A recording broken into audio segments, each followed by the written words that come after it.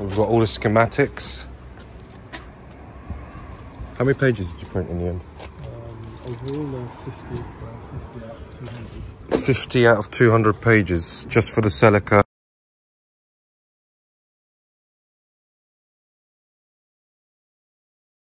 This is the Celica loom, which I reckon one of these must have connected to some sort of lights, to be honest.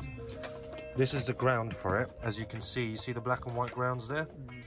Okay, and so this travelled round the backs in a similar fashion to this. The starlet one comes the opposite way, the ending is the opposite way, but as you can see here, this is the starlet one there, and it grounds with a similar ground, black and white ones, which is connected through these boxes here, and it travels down along here, travels up here, and goes that way, but these then connect separately like this. There's a ground to the case of this thing, right? I thought that it was going to be the return loop of the current, right? But it looks like the casing is just simply grounded, like safety ground basically, which is fair enough. But that means there's two wires for each of the lamp circuits, a positive and negative, like going and coming back.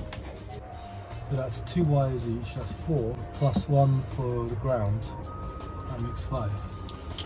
So in a similar way to this, that would be 5, right? So there's 2 wires for each of the lamps plus ground, that's 5. I mean, if we guess that the wiring on this and this must be similar, since a lot of other things seem to be.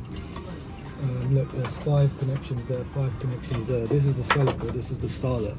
Yeah. Right? There's no way they actually fit. You got to be kidding me. We now have the Celica loom plugged into the starlet loom. Yeah. That might work, apart from I reckon these might be in different orders. Different orders. Let's check it out. Yeah, they are in a different order. But that's okay. So what, do we just need to arrange them at the same order as the starlet then? Yes. Same colours, same... Or reorder this in the same order as this, it doesn't matter. These connectors lined up, right? But actually, if you look carefully, it doesn't. That top right one here is empty. The equivalent on that side would be that one. It's full. Oh. That's it, done. That's it. It's all over.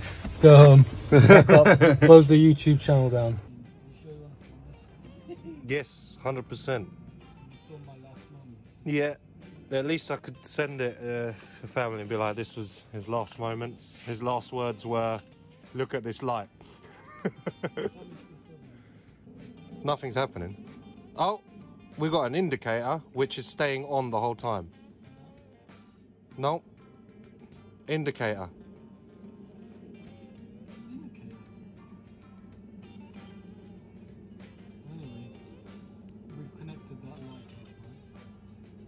But that's not the light. When indicators need to flash. All right, cool. So I'm starting to work this out in my brain. It's taken me how many hours? About 5. So we're getting there. Yeah. We took that off, didn't we? Because we didn't understand what was going here. Now we know it's a 2-element bulb. Okay. Yeah. Okay, that's done. Okay, those two are connected.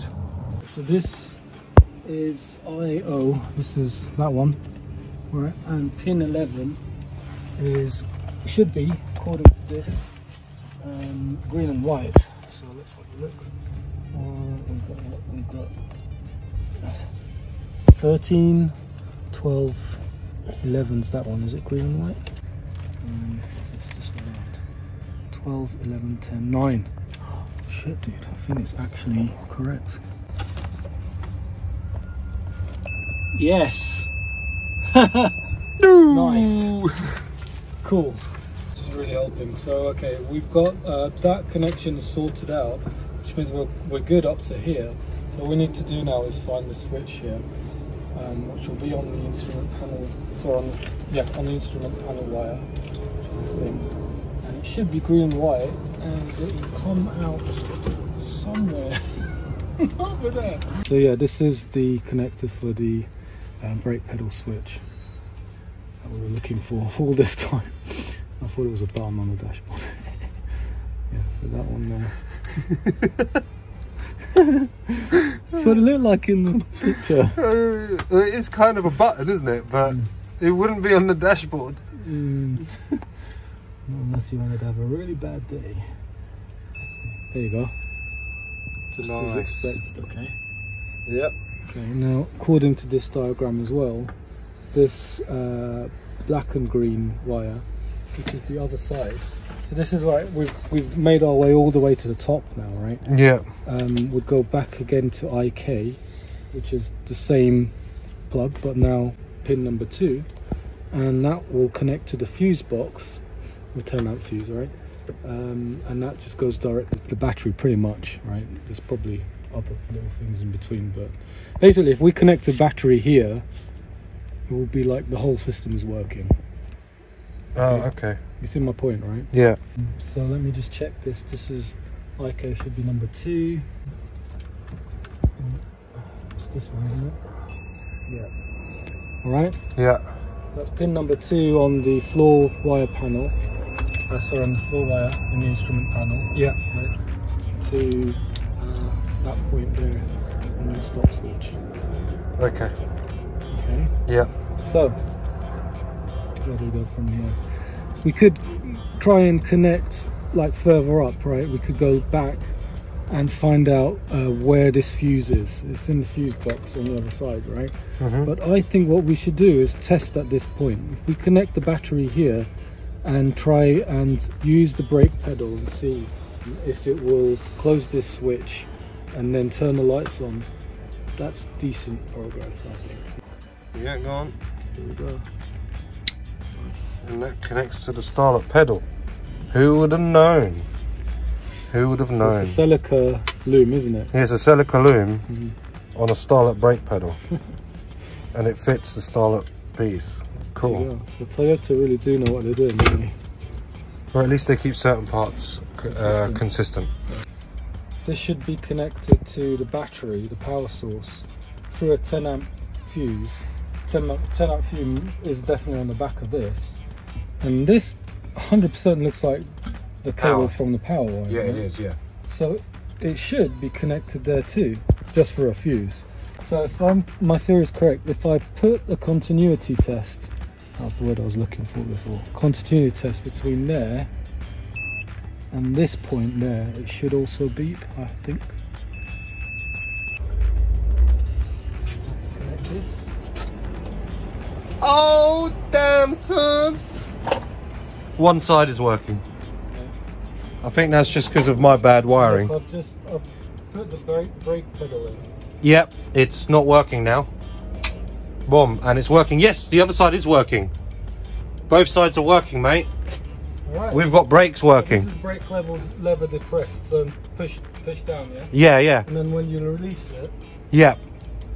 That's perfect. Hey! Hey! I'm just so happy that one thing works.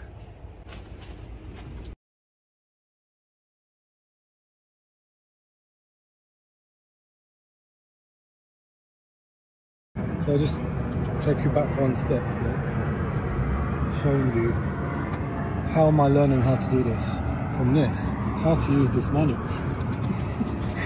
Because if you go inside, it explains what all of these symbols mean on these electrical diagrams. And if you don't have this, it's confusing as balls, right? Because you've got these square, empty rectangles, you've got these oval, grey rectangles, and you've got these oval, plain rectangles, right? And what it turns out is that each of these actually represents a different physical connection in your car. That square by itself is a connector which connects 2 wire harnesses together. Now the grey ones like this one with an oval, that's what we've been like dealing with at the moment. They're all the junction boxes, and it says that here, junction box. Right? Junction boxes have a grey background, And that's things like that one down there, that instrument panel junction box. Right? Yeah. So the first letter indicates which junction box it is, and then it's a number sometimes. So you've got several of them in the car. If you look here, you've got the instrument panel junction box, that one I just pointed to, and then you've got one in the engine room as well. Yeah, right? that's, yeah. Yeah. There's probably a couple more, but I don't know where the diagrams are that show you where they are. Okay. Right? But, so this is what we're looking for, because sometimes they have an I, but then they'll be, like number 2 will have a 2 on it, and number 3 will have a 3 on it, you see what I'm saying, right? And you've got RB, which is a relay block. That's when I go back to what the plane oval is. That's the plane oval. So this is a relay block. This is a junction block. Right, so this is, again, the instrument panel junction block. We can see because it's got an I. Right? Yeah. And this one here is a relay, which will be placed somewhere else in your car. Like here, it says here like ST relay, dimmer relay. There's another diagram which shows where all the relays are. Here, if we come onto this side of the diagram, we're on junction blocks. Junction block again, because it's grey. 2. Right? IA, IC, IC, right? That's referring to these IA and IC, IC. So this is from the main engine room. There's a loom that comes from the main engine room that they call the engine room main wire, right? Which is that thing that's going through the hole there. Yeah. So according to that, we've got IA1 and IC, which is this one, the one underneath it. So this one and this one go to the main engine room. Also this one, right? Mm-hmm. I've circled the ones that do. So we have that one there. That's this. Right. Yeah. And we have IC, that's this one, the blue one. Yeah. And then we've got ID, the one right underneath it, which is that one. I actually don't know what ID is yet. If we look up here, it's not marked. So actually IA and IC are the 2 important ones. So this one and this one are the 2 important ones which relate to the power source. Yeah. So the battery is connected through this, basically, through these 2 wires. So radio, dome, ECU, blah blah blah, I don't know. But you got a bunch of other connections here as well. One goes to the ignition switch. Oh, 2 go to the ignition switch, that makes sense. And a bunch off of this way have the fog, door, OBD, sunroof, power window, I think. And then if you follow that line, the stop indicator, which we've just done, tail light, panel, you know, all of that's coming off BR1. Yeah. So blue red from connection 1, which is this one. Okay. Yeah. And it makes sense. There's a big thick power layer cable, isn't it? Yes. In fact, it says here it's 120 amps, which is a lot. And that makes sense if it's doing the ignition as well. And that goes to junction box 1, which is this thing in the car we've identified, right? Yeah. And that's connected to the battery using one more cable from the battery to here. Yeah. Right. And that's it. Once you've connected that to that junction box, everything will become active. Wire, you can have the battery in its place and it will power the whole system for you. Okay. See, because the rest of the system is powered through here, right? We've only got an hour probably till the sun comes down there.